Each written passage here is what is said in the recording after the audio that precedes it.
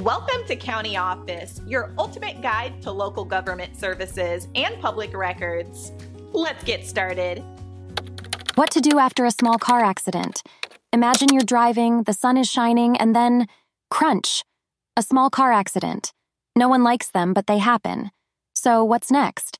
Let's dive into the steps you should take. First, breathe. Check if everyone is okay. Safety first, folks. Then move to a safe spot. If the cars can be driven, pull over. If not, turn on those hazard lights. Now it's time to exchange information. Get the other driver's name, contact, and insurance details. Snap some photos of the cars and the scene for good measure. These will come in handy later. Don't forget to note the location. Street names, cross-sections, or landmarks. These details are crucial. Call the police, even if it's minor. An official report can be vital. It's like having a referee in a game. It keeps things fair. After the authorities are informed, jot down what happened. Memory can be a tricky thing, so write it down while it's fresh. Next up, notify your insurance company.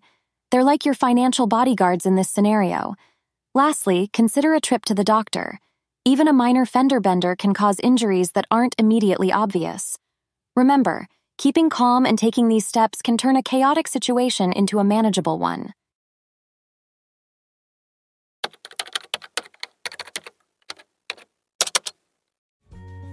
To learn more, check out these links, which you can click in the description below. And feel free to comment your questions.